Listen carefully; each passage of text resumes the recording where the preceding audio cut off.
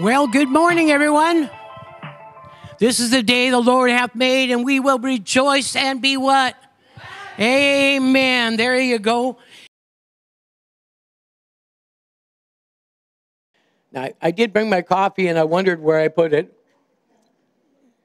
All right. I am a coffee drinker, so if that's not good for you, I love tea too. My family sent us some wonderful things. I want to say on camera, thank you for the gifts. We got some early Christmas presents and things like that. And so one of the things I like is hot, spicy food. How many know that about Pastor Kerry? Amen. And it's okay because those that like hot, spicy food, you're cool too. Amen. Amen. I know there's several of you like really hot peppers and stuff. And I don't know why I like them. But I wanted to say thank you to my children, especially Brent. He sent me some habanero lime chips. Oh, those were good. I haven't finished them yet. And then he sent me some ghost pepper blue diamond almonds. See, California is kind of like the almond capital down there. And Blue Diamond has really done some different works, kind of like Tabasco has finally expounded and went into different areas. And I wanted to thank BJ, too, because it's Christmas time, for that, telling us about that sriracha, you know. And, of course, it's a Christian organization, so we can go ahead and say Chick-fil-A's sriracha sauce is really good. If you haven't tried it, here's a little blessing on that, you know. Does the camera need to be adjusted? All right. Amen. So let's go ahead. You ready? You got your Bibles? Got your notepads? Amen. We've been doing a series called Reigning in Life in Christ. So this morning, being Christmas, as we approach Christmas, the time the world celebrates the birth of Christ. We know when he was really born, pretty much. But we celebrate the birth of Christ because it's always good to celebrate Jesus, right? What did the Father say? He said, like, if you lift my son up, I'll draw men unto you. Amen. So in our daily conversations, in our going through our routines, lift Jesus up. Amen. Share. Great season this year. Amen.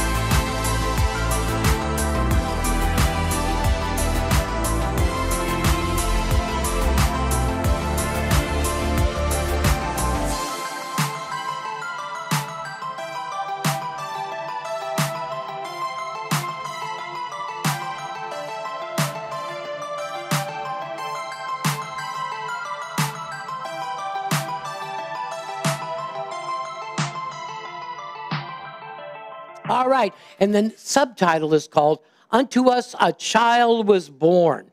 So we're going to turn around and read our scripture here in a minute. They can go ahead and bring it up if they can. But I want to read my paragraph. So blessings to you, family of God. We're going to be talking about the Lord Jesus Christ. We're going to talk about how he was a gift and the great gamble that God the Father went through just to get him to be born in this earth. And remember, Adam gave the earth up to the enemy. And the enemy, in confronting Jesus in the temptations, he says, he took Jesus up into a mountain, he said, and showed him all the kingdoms of the earth. And he says, all these I'll give you if you fall down and worship me. You bow down and worship me. What did Jesus say? Thou shalt worship the Lord thy God, and him only shall you serve. So we know that the enemy took Adam's authority and had Adam's authority all through the Old Testament. That's why it was very difficult for God to get his son into the earth because he had to do it legally. He had to do it according to the scripture and according to the prophets. They're prophesying God into the earth. So God came in, his son came in on the volume of the book which was written of him. So we see a little bit here, a little bit there. First prophecy was Genesis 3:15. It says, would be the seed of a woman that would bruise your head. Now, women don't have seed, they have eggs. Can you say amen? In a manner of speaking, we have some young people watching. Amen. So the man has the seed, and the woman has the egg, and then life is created by God. So the spirit and the soul come into the ovum and the egg and the sperm, and it creates you and I. But when Jesus was born, he could not have the bloodline be corrupted because everybody in Adam was fallen. So we're under the curse of sin. So God had to bypass the bloodlines, and the bloodlines are passed through the male on and on and on and on, you see. And so Jesus was born of the Spirit by the decree of God in his word. Amen. And so we're going to get through there. Unto us a child was born. So you ready? All right. Now Luke chapter 2, verse 8 through 14. Now there were in the same country shepherds living out in the fields, keeping watch over their flock by night. And behold, an angel of the Lord stood before them, and the glory of the Lord shone round about them, and they were greatly afraid. I would be too. Size of those angels are huge.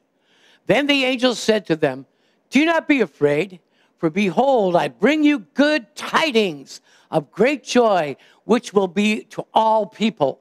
For there will be born to you this day in the city of David a Savior, who is called Christ the Lord. And this will be a sign to you. You will find a babe wrapped in swaddling cloths, lying in a manger. And suddenly there was with the angel a multitude of heavenly hosts, praising God and saying, glory to God in the highest, and on earth peace, goodwill to men. Now these shepherds were like wise guys, wisdom. They would sit out there and they would contemplate, and here God saw fit to reveal to the lowly his coming and his purpose and plan in the birth of his son, Jesus Christ. Say amen. So we're going to be studying and sharing just a little bit how important it is for Jesus to be born in the flesh. Not only was he God, but he was man. We call that, if you go to Bible college, and most of us haven't, but I did. I learned one word that I held on for a long time, and it took me a while to explain this. But did you know that Jesus is an enigma? He's a hypostatic union. I got to say it right. That means he's all God and all man. All man and all God. At times he's referred to as the man Christ Jesus, and other times Christ Jesus. Now Christ is not his last name. It means Messiah, the coming Messiah. Jesus the Messiah. Can you say amen? And we know Jesus in the Hebrew is Yahshua, amen, which means Savior. Savior, Jesus, our Messiah. Can you say amen? And the good news is he came to the lowly, the shepherds, and he says, look, lying in the manger. Now, just so you know, that manger was an outcropping of rock. I've been there.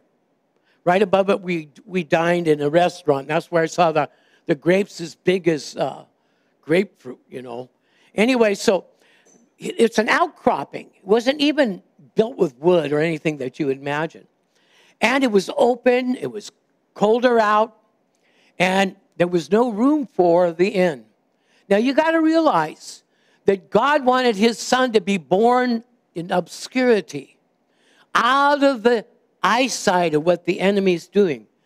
And he remembered that God, and we're going to study this today, that God hid his son, keeping the serpent from destroying him before his time.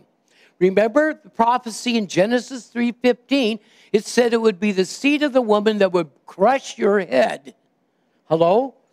And so Satan went right off and started going after the righteous, godly people. Let me ask you, see if you remember, who was the first murderer in the Bible? Cain killed Abel. Why? The devil thought Abel was going to crush his head. So he had Cain get jealous and to be in the flesh and kill his brother. Hello. And then we can follow the serpent seed chasing what he thinks is the Messiah all through the Bible, all through the Old Testament, trying to murder and stop the will of God. Now, I want to let you know, because you might not know this, but he almost succeeded in Solomon's line. How many wives did Solomon have? How many concubines? That means adultery repair. A lot. So there was something wrong with Solomon, so he got himself, because of sin. Now please, God doesn't give up on anybody, but he must be legally follow his word. And legally, he can't help somebody if they don't call on God. So Solomon started off with God. He got so blessed. Success might ruin somebody. Hello? And he got so full of himself. Finally, it says it was all vanity, vanity. Now, you might say, well, was Solomon saved? Well, I would say only God knows who made it and who didn't make it. But I believe he probably went, but he went with great sorrow. Because how many know the love of money is the root of all evil? And it corrupted him. So in Solomon's bloodline, his bloodline could not bring forth a Messiah. So it's prophesied there would be a seed of a woman. It would come through the bloodline of Abraham, through to the lordship and the throne of David, all the way through until Messiah was born. Now, we have two accounts of how that's lined up. You can read it in Luke, how the different lineages are, and you can read it in Matthew. One starts from the beginning and goes up to Mary, and the other one starts from Mary, from Joseph, and goes all the way back to the beginning. To show us how the seed was protected and the bloodline. Hello. Now, what would have happened if Jesus would have made a mistake? It would have disqualified him. So, well, you say, oh, man, thank God it was Jesus, because I made plenty of mistakes. Amen. Are you still with me? We're going to cover these 4 areas, okay? You ready? If you're taking notes. Number 1, the bloodline and the back door. God protected the bloodline, and Jesus came in through the back door. 2, how Jesus eluded the destroyer. We're going to talk about the eluding of the destroyer. Because remember, the serpent's going to chase his heel, going to try to stop Jesus from dying for our sin. Thirdly, Mary receiving the seed. How the seed was received. How did she receive Jesus into her heart and into her womb? And then fourthly, we must be about our Father's business. Hello? When Jesus, remember, he was with his family and they went to the synagogue, and all of a sudden in the marketplace, because it was close to the celebration, right? And the great Sabbath, and everybody was there in Jerusalem and everything, and Jesus somehow separated from his family. What was he doing? He was preaching the word, even at an early age. Hello? And immediately, you got to figure out, it must have been a grand time, because mom and dad, where's Jesus? Oh, no. You know what I mean? And they found him. And then they said, what are you doing here? I'm paraphrasing. Forgive me, though. What are you doing? He says, I must be about my Father's business, right? Let me ask you, how are you doing? Are you about your business, or are you about the Father's business too? Can you say amen? Now, I'm not trying to put you down, because you're business people. You have wonderful lives. You have a family and all that. And you're to be about those things. But you're also to be about the Father's business. Can you say amen? Because you're born again and you're saved. God kept you from hell. And so just out of that and out of our love for God, we should be willing to share Jesus with anybody and everybody that we come to face with. Now, sometimes God might have us not to, depending on if it's going to create a problem or not. So I like during this time, I know that there's a lot of stuff keeping people from traveling from their families, but I like at this time to share Christ with my family. And you know what? None of us are as close to God as we really want to be. And it's not to put us down, but we all want to get closer to God. So it's always good to share an encouraging word to another brother and sister to help them, Lord, grow in the Lord. Say amen. All right, so you ready? First point, the bloodline and the back door. So go with me again to the prophecy in Genesis 3:15. I'll just quote it for you. And I will put enmity between you and the woman. This is God speaking to the serpent. And between your seed or offspring and her seed and offspring. He shall bruise your head. In other words, crush your authority, break your power. And you shall bruise his heel. You will chase him around, trying to keep him from doing what he's doing. Now, the Bible tells us that God hid Jesus many times away from the terror of the people, from the enemy being able to capsulate him. Hello? Amen. He would slip out of their midst. Many times Jesus would go up into a place and pray to his Father. Every day he would walk with his Father. He would pray to his Father first thing. And if Jesus is our model and example, we need to be doing the same thing. Say amen. All right, so let's go to 1 Corinthians chapter 2, verses 6 through 10.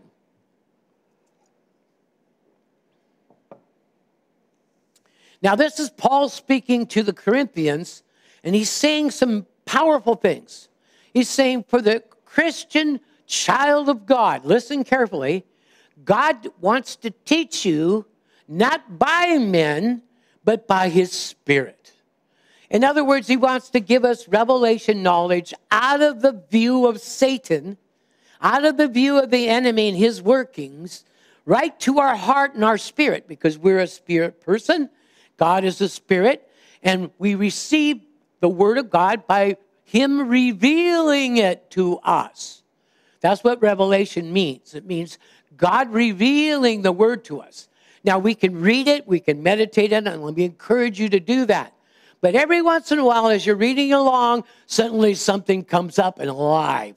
That is God revealing to you what you need to know at this date, at this time. So get in the Word of God so that he can reveal to us. Now, it's harder for God to reveal things to us if we're not in the Word, because he is the Word and he uses the Word. And the reason being is he has to use then physical things to teach us. Jesus often did that in the parables. He talked about sowing, fishing. He talked about different things. Can you say, to relate to people, to paint pictures for them? But we have to be in the Word so God can pull it off the page and bring it into our understanding so that you and I can become what? Doers of the Word of God. Say amen. In God's thrilling. I love this. So it says, however, we speak wisdom among those who are mature, yet not the wisdom of this age or world, not the ruler, because nor the rulers of this age. Now listen to this. Who are coming to nothing. How many know those leaderships without God? Everything's coming to nothing. But he who does the will of God shall abide forever. As we continue to read on, who are coming to nothing. But we speak the wisdom of God in a mystery, a hidden teachings, only by the Spirit, the hidden wisdom which God ordained before the ages for our glory. For whose glory? For our glory. God wants to reveal to us what we lost in the garden, which listen to this, which none of the rulers of this age knew, for had they had known this wisdom, they would not have crucified the Lord of glory. So you see, God was hiding Jesus all this time. And you know, every time that the enemy catch wind, remember the devil's not always present. He's only limited, okay? There are twice as many angels, twice as much godly things in this planet now for us than there are for the enemy. The reason is that God is passive aggressive. We have to invite him. We have to ask him. We have to get involved with him for him to operate. Hello? Even with my own father. I knew my father. I had a good father. I was fortunate that he was supportive. My mother was very supportive. Some of you know my parents. But at the same time, it wasn't until later on that I really got to know my father. You see, it's just like that with Jesus. We accept him, we love him, but it takes a while for us to really develop a relationship. This is what why the enemy gives so many distractions, and he tries to right us with problems so that we won't settle in and really get to know our Father and our family. Can you say amen? And so, thank God you're doing that. You're getting to know your Father. You're interacting with him throughout your day through Jesus Christ. Amen? Say amen again. All right, so, and it says, listen, it's very important we do that. He says, because none of the rulers, he hid it from all the rulers. Now he quotes the reason why the rulers missed this. Look at the next scripture. Eye has not seen, nor ear heard, nor has entered the heart of man the things which God has prepared for those who love him. But God, everyone say, but God has revealed them to us through his Spirit. For the Spirit searcheth all things, yes, the deep things of God. Now, the Holy Spirit's likened unto a dove. That means he's gentle. So you can't be all fleshy and carnal and think you're going to approach God that way. You have to be humble and loving. When you do, the Holy Spirit gives you a guided tour and really helps us. So we seek to be like Jesus and to love the Lord. And anytime we start to get edgy or start to blow it, just stop. Ask the Lord, oh, Lord, I need some help now. And he'll begin to get you so aware and so knowledgeable about God, your life will take on a rhythm and a flow with the Spirit. Now, I want to let you know, the last 20 years, unless you had a really deep relationship with God, the church, I don't know what happened to it, but it was doing fine about 20 years ago. But all of a sudden, it got its focus off of God, off of what God wants done, and onto the problems and the disagreements and onto the situation, who's right, who's wrong. And that happened in Jesus' time. Jesus, the disciple, wanted to know who's going to be the great one under Jesus. Remember, they argued who was going to be the greatest in the kingdom. You see, the enemy is very crafty, because if he can get Christian brothers and sisters fighting and arguing and doing all that silly stuff, the church becomes powerless. Hello? Instead, you and I, we're going to start a new breed. Actually, there are many, many churches that are now focused on God again. They forbid their people to talk about others and to gossip and all that. And their lives are turning around. The church is getting on fire again. Isn't that amazing? That we can be so mature to pay attention to what God actually asks us to do. Come on, laugh with me a bit. But God has revealed them to us by his Spirit. The Spirit searcheth all things, yes, the deep things of God. So if you want to know a deeper walk, a deeper thing with God, who do you get to buddy up with? The Holy Spirit. Everyone say, Holy Spirit, teach me to be your buddy. It's okay to say that. It's not disrespectful, because we know a buddy means a good, close friend. Say amen. And aren't they important to have somebody that you can talk with? The Holy Spirit's here for that reason. Jesus said, I will not leave you comfortless. I will come to you. Yet a little while I'll be gone, but then I'll send my Spirit to you. He will guide you into all truth. He will teach you concerning me, and he will show you your future. Get to know him. Amen. Remember, it's not what we're taught. It's what we practice and what we catch and practice what produces in our life. What's producing in your life is your parts, the part that you're doing the word of. And remember, God is encouraging it along the way. All right. Couple of points. God who dwells in the beginning and knows the ending from the beginning dwells in you and I's heart. If we listen to him, he can guide our steps and we won't trip up so much. Someone say amen. 2, so God said to the serpent, I will put enmity or division between you and the woman, between your seed and her seed, and he shall bruise your head, crush your head and your authority, and you shall chase his heel. So look at the effort the enemy went through in the Old Testament to try to snuff out the birth of the seed. Everywhere, all the time, constantly harassing the Israelites, constantly causing problems. Excuse me. 3, look at the effort the enemy is doing, try to stop the Messiah by what? By affecting people's minds. How did Cain kill Abel? Well, he allowed the devil to sit right on his brain and told him, your brother is evil. Your brother's, and he just filled him with jealousy. Think about it. What happens to us when we dwell on the wrong things? Hello? Now, it's the same thing.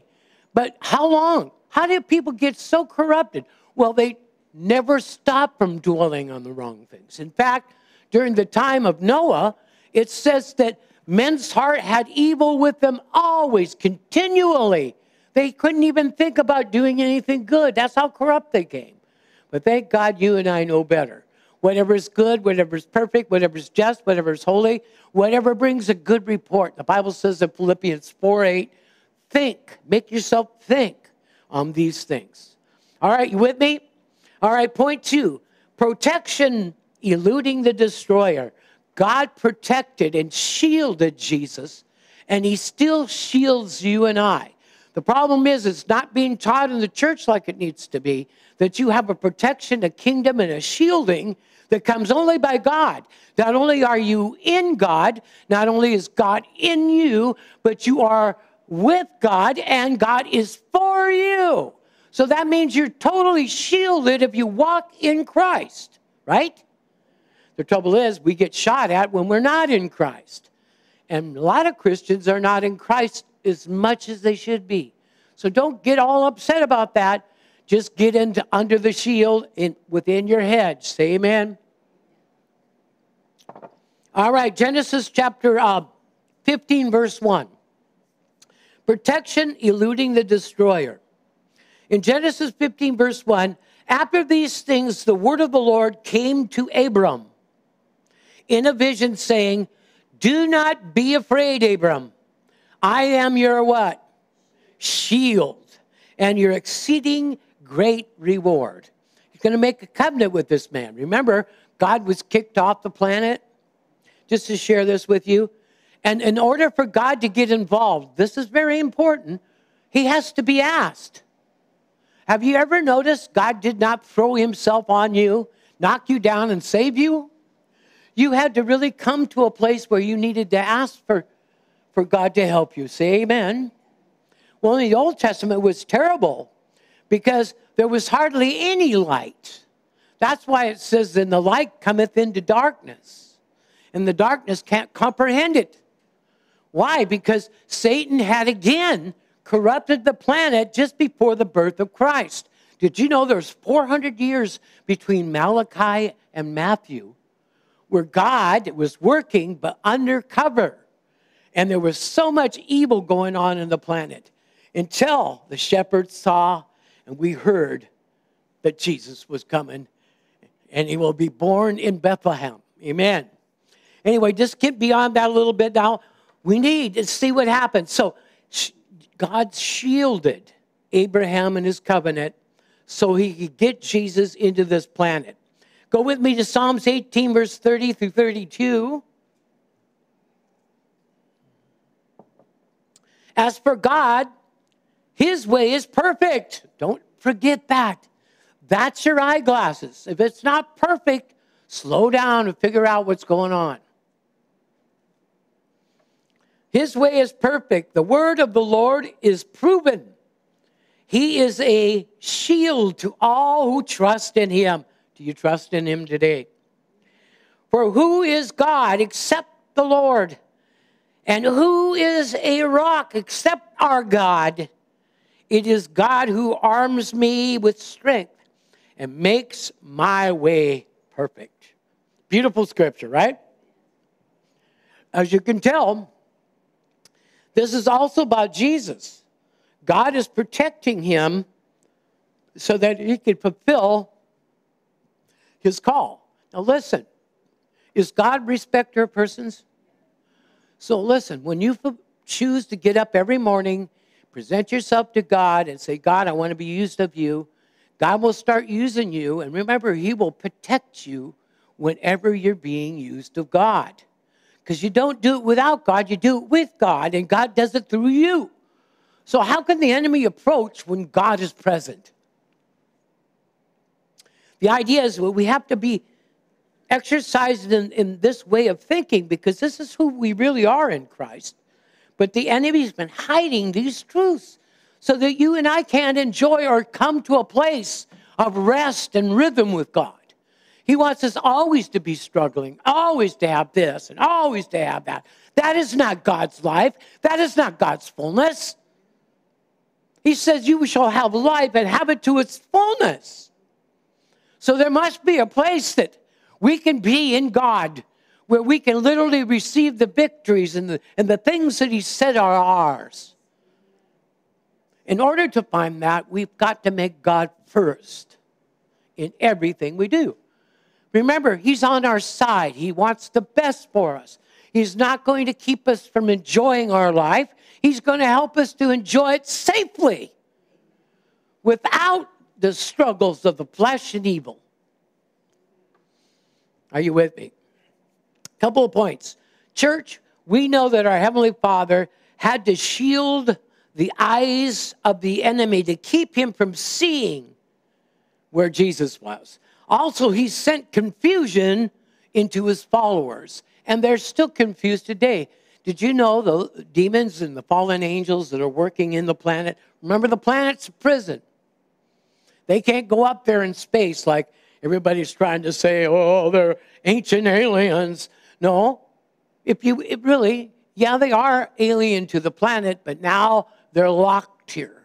Satan can't go anywhere. And if you read his demise, he's going to be chained up in the lake of fire for eternity.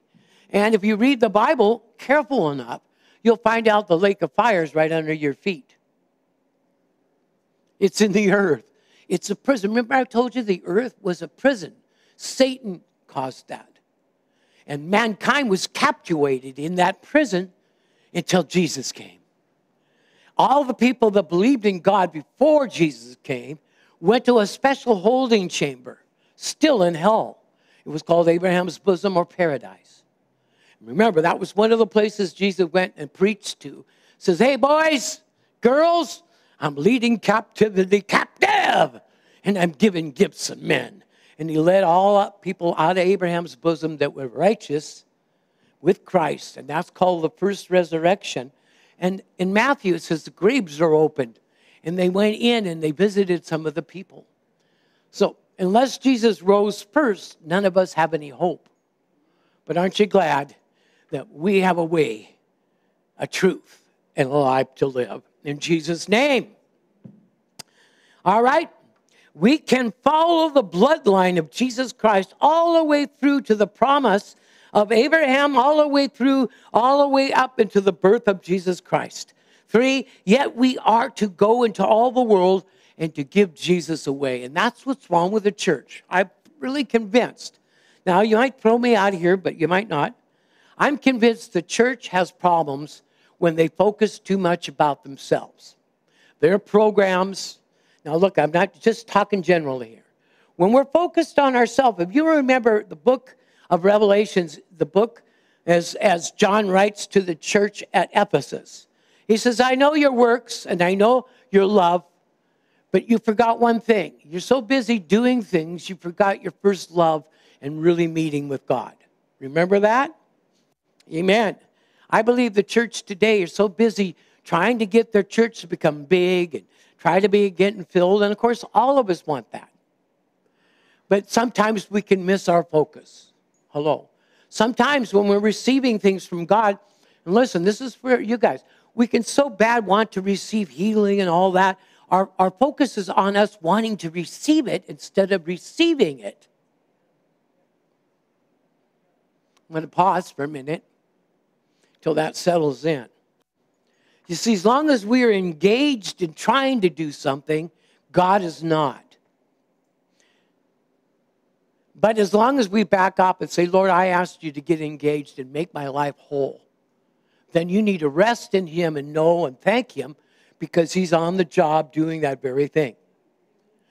The thing is, sometimes we don't see natural things change right away. And often the changes happen inside where you can't see them. Listen to me carefully. And then they spread all the way through the outside. So when you ask God for changes, he does all the changes in your soul and inside you.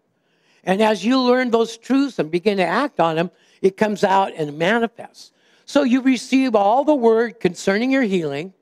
You meditate on it. You think about it. You pray about it. You believe you receive it. And you don't even bother doing anything until that seed grows up and becomes mature. And then when you start seeing yourself healed, go forward and get your healing.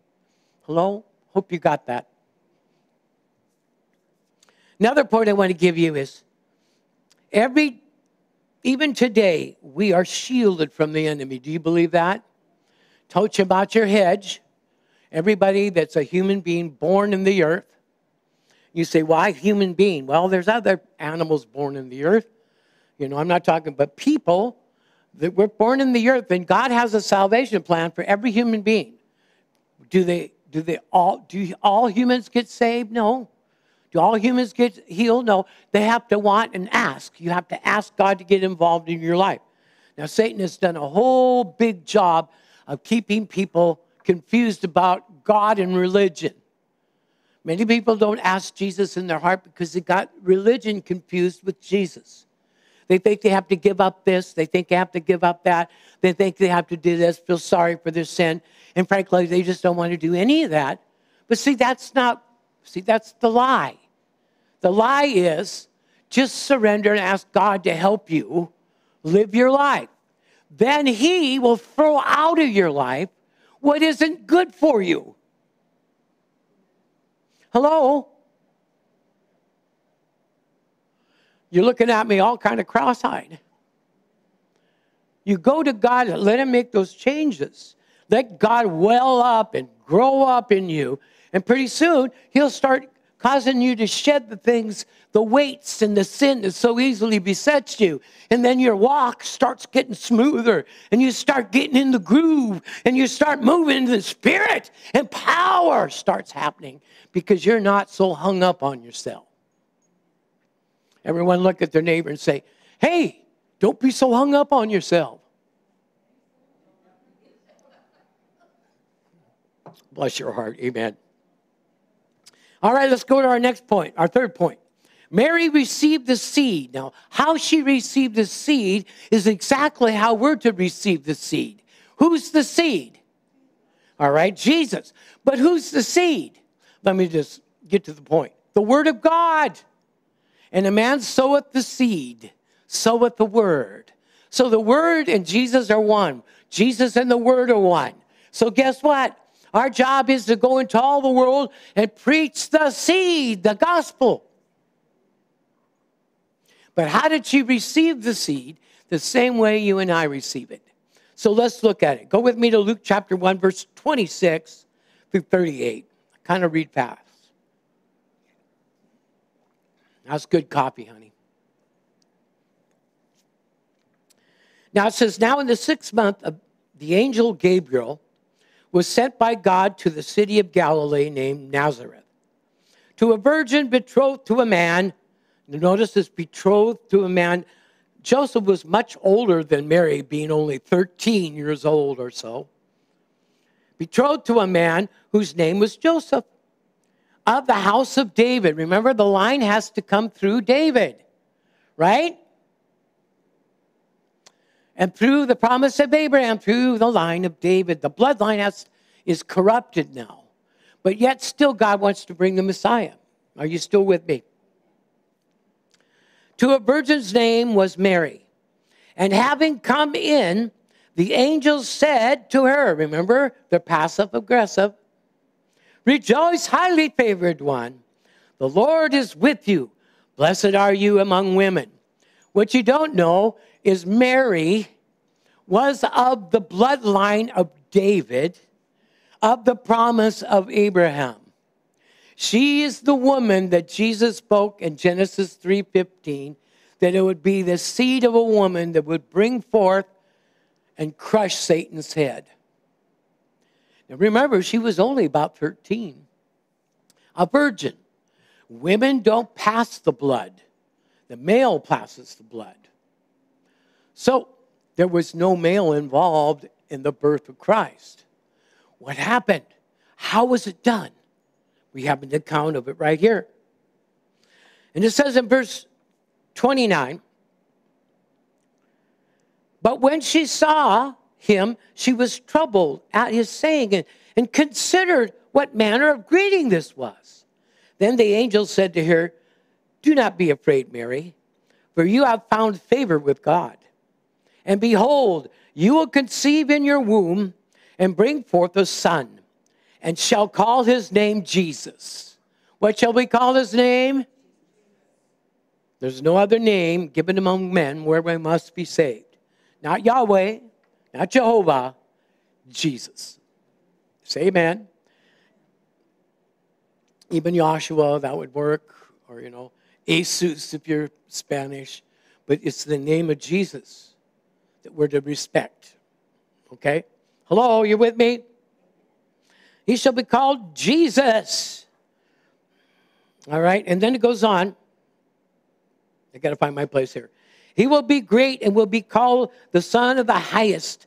And the Lord God will give him the throne of his father David. And he will reign over the house of Jacob forever. And of his kingdom there will be no end." The house of Jacob is talking about, remember Jacob wrestled with God and his name was changed? That's a type and shadow of the church. How we were away from God, how we wanted to be blessed, and we weren't Jewish. Well, Jacob was the surplanter. He was the thief, the robber, and his life changed when he accepted God. Say amen. You go back and read about it. Then verse 34, "Then Mary," now this is what I want you to see. "Then Mary said to the angel, 'How can this be, since I know not a man?'" Got to turn my page here for you.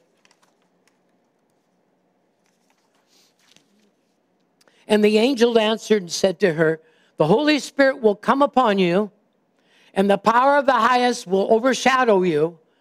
And therefore also the Holy One who is to be born will be called the Son of God.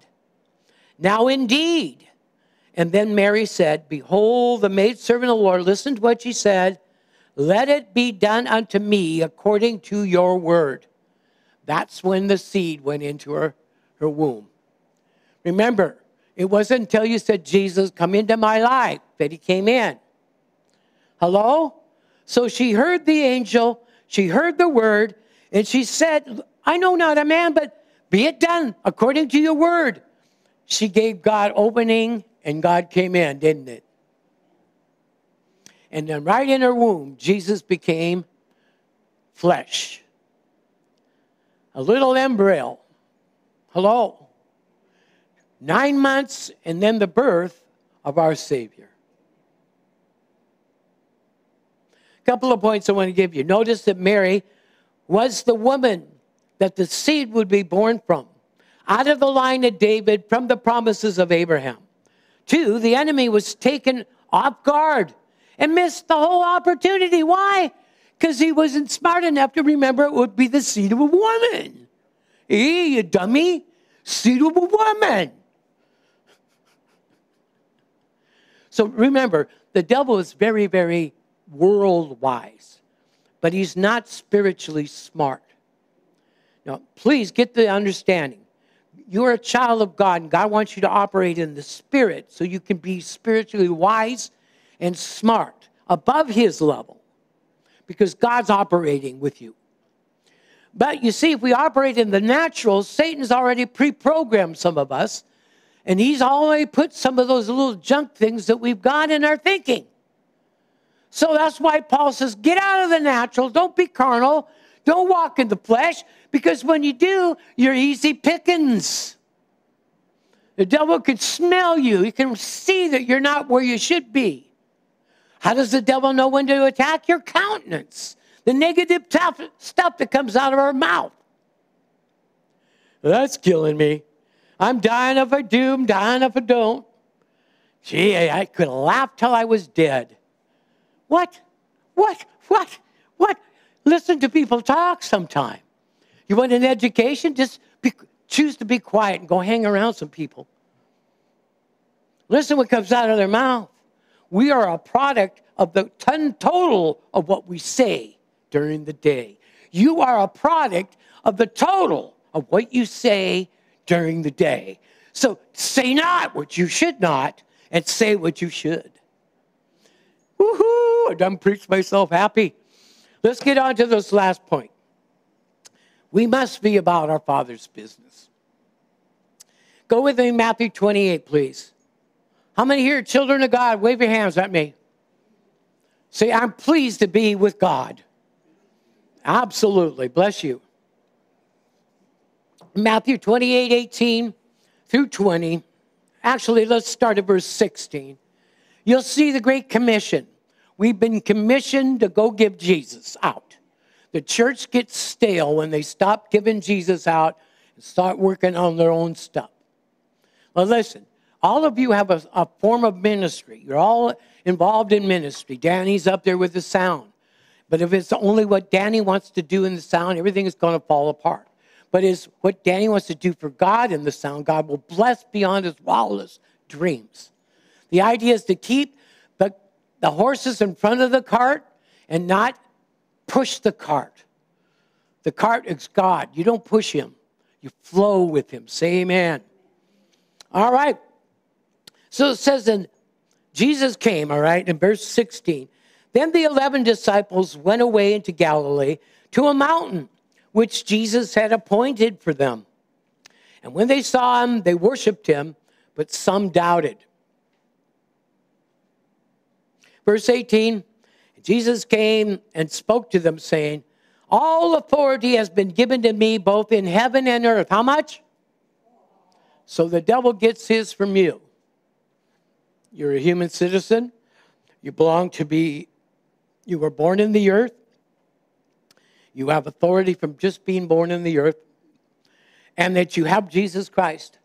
So what does he do? He gets you out of the word, gets you into religion, and then bleeds us of our negativity and uses that energy to come against us and our families. Don't feed the attacks on your family by being such a goofball. Look at your neighbor and say, thank God I'm not a goofball.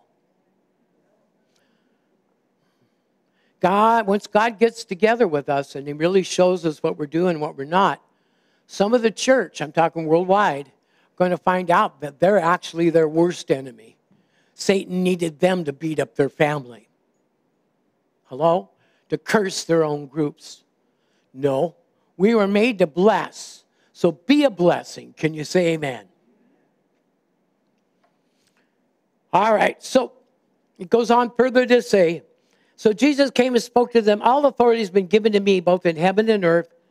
Go, therefore, and make disciples, students of all nations. Baptizing them in the name of the Father, the Son, and the Holy Spirit. That's getting them born again. Because the thief on the cross was never baptized in water, but he still was saved. So it's talking about getting people the first baptism, getting them to know the Father, the Son, and the Holy Spirit. Now, most of the church, I have to say it, cannot even explain who God is. That's very scary to me. After all, we supposedly walk with him every day. Don't say, oh, me. And it says, baptizing in the name of the Father, Son, and the Holy Spirit, teaching them to observe all things that I've commanded you. And lo, I am with you always, even to the end of the age. you see a package there. Go into all the world, get them saved, then teach them about the Father, the Son, the Holy Spirit. Make disciples, people that are sold out for God, who are not going to walk around smelling and acting like the world and calling themselves a Christian. Say, ouch.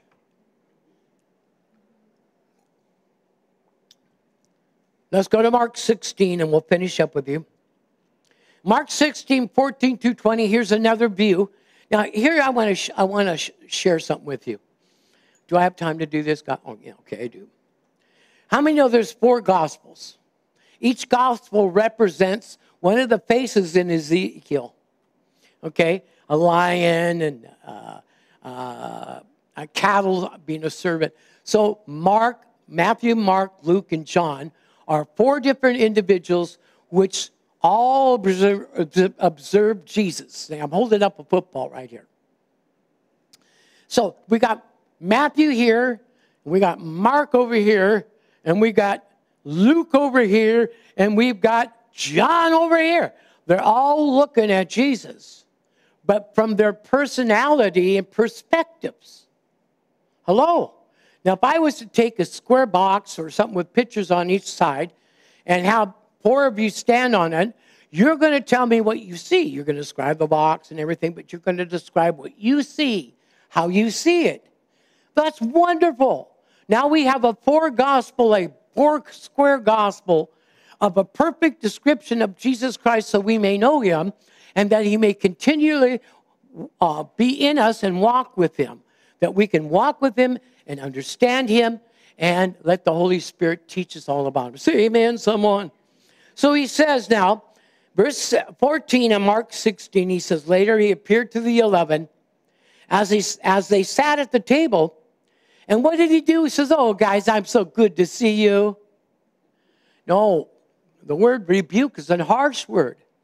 They were sitting around licking their wounds and talking about, oh, poor Jesus, we just don't know what's going on. Jesus walks right through the wall and rebukes their unbelief. Why are you doubting? Folks, how many here know that unbelief is what holds us back from receiving all the good things of God?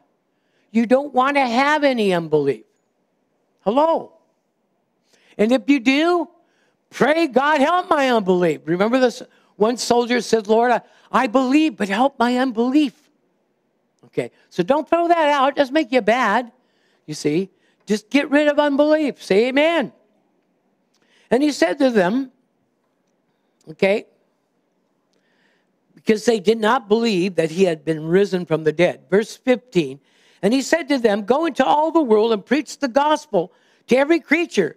And he who believes and is baptized, as being born again, will be saved. And he who does not believe will be condemned. Condemned with the devil and condemned with the world. Hello, are you with me? And then these signs will follow them that what? Them that are pastors? Them that are apostles? No, you guys. Did you know when you go into an area, let me just mention, Diana, when you go do one of those things, produce a product and everything, first thing you do is go into the area and bind up any hindering spirits. Remove them there. Ask God to go right on in there and sanctify the place where you're going to set up and where you're going to prosper in his name. So first thing is we can cast out the controlling spirit of that area. How many know when we advance, how many years have been, this is a joke. You have to go to stores, you have to go shop. Before you get there, make sure you bind up the enemy. Remember, he dwells in the earth and he wants to keep you from having fun. He wants to keep you from enjoying your family and your friends and your life. And keep you from all the little coupons and all the business deals. Hello? So arrest him, rebuke him, and put him in his place before you get there. Amen. That includes your day. That's why you meet with God. Second of all, and they shall cast out devils. They shall speak with new tongues. Listen, Are you spirit-filled? Everybody got their tongues, but not everybody uses them. Use your tongues as often as you can. Pastor Kerry, how often do you use your tongues? 80% of the time when I pray. I call out a name and say, Lord, use my tongues to cover that. And I just start praying for them. And God will let me know when it's done. Beep. Move on. Beep. Move on. You see, because he's praying through us and we're praying with him. And if you read Romans 8, it says, howbeit the Spirit helpeth our infirmities, for we know not what to pray for as we ought. But the Spirit helpeth our infirmities with groanings that cannot be uttered. You read it in the Greek, which means articulate speech that you do not understand. Even to the groaning. So we pray in tongues. What is it doing? It's gathering with our spirit and God against any of our shortcomings, against any of the hindrances of the enemy. Pray in tongues often. Build up your most holy faith. Praying in the Holy Ghost. So cast out the devil, pray in new tongues, which builds yourself up, gets you ready for ministry. Then it says if you drink any deadly thing, it will not hurt you. Why? Because you're not walking in yourself, you're walking in God. Listen, those of you by camera, you shouldn't worry about the food you eat unless God tells you not to eat it. You should be concerned and screen the people you let in your house, and you should pray. And the reason being is we get often visited by what we call a Trojan horse, where the devil, will jump on somebody, try to bring it in and get you all stirred up. And we see families missing today because possibly we need to be praying over our family a little bit more. I'm not saying that's the case, but say the enemy, remember, he's our hinderer. He's our enemy. We have to get him out of the way. Hello? And you get the Christian that doesn't know any better. They'll bump into the enemy and they'll get all frustrated. They say, well, God must be doing this to try to teach me something. Now you've done it. You just laminated that thing on you. You better go to God and get it off. Hello? Are you learning anything, church? Amen. Remember, I'm all about you learning and growing so that you can have a good life with God. I already have one. Have you arrived, Pastor Kerry? Are you kidding me? Every day is a new adventure. Come on, let's go on. Besides, it says if we drink any deadly thing, it shall not hurt us. And it says we shall be able to handle serpents. Now, here's one that the enemy tried to hide. To handle serpents, and I shared this a little bit with Tracy being present and being back east. This is not talking about physical serpents. This is talking about the serpent's tactics, tricks, his deceptions. You'll be able to handle them because you know right from wrong. You know God from evil. Hello. And so, if the devil can't come to you directly, which he can't, because he has to go through God now, he'll send somebody to represent himself. He'll jump on somebody, or he'll stir up something, or he'll stir it up, but you have the choice whether to get all stirred up with it or just back away. See, that's how important it is for us to be able to handle serpent's tricks. Because he'll stir people up. He might even stir up your spouse or someone to say the wrong things at the wrong time, just when you're ready to go to church. Hello? And I'm not saying it could be a he or she. It could be any of them. I remember years ago that when I used to go on a fast, that somebody loved me would purposely cook steak and everything that I loved. She didn't know what she was doing. Hello? We should be able to recognize if something's hindering, something's in the way. Come on. And if something's open and ready to go. Hello? Can you stay? You know what I'm talking about, don't you? Amen. And so, remember, you have God. The world doesn't. You're supposed to bring God to the world. God can't bring himself. He already came. Now he needs for us to bring him. So what does the enemy do? He gets us off of that idea and onto trying to get our needs met and trying to get our life together and try to do this. Now listen, I'm playing it up a little bit. So that's the trick. Whose job is to get our life together? God's job is, as we surrender to him. We just listen to his instruction, begin to do what he asks us to do. We become doers of the word. But it isn't our job or unwillingness or unwillingness. It's not our willpower. Hello? It's God power. Say amen. And finishing. So we should be able to handle all the tactics of the enemy. Why? Because you know that every good and every perfect gift comes from what? God.